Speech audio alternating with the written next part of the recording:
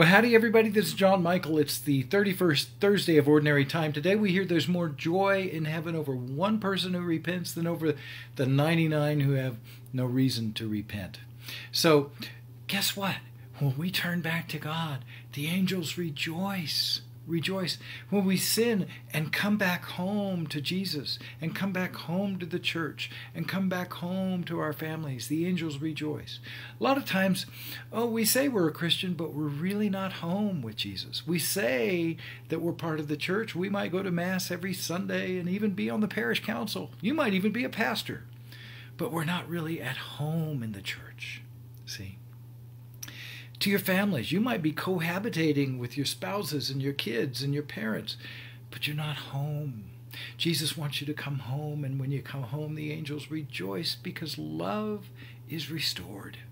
Love is restored. Wow, isn't that wonderful? That just makes me all happy inside to say that. Yeah, so come home, little children, to Jesus, to the church, to your families. Wow. The angels rejoice. Christianity is a religion of joy. Chara is the word in Greek. It's at the root of charismatic. It's at the root of charizomai, one of the words used for forgiveness. When you learn how to forgive, you have joy. And then it's at the heart of the Eucharist.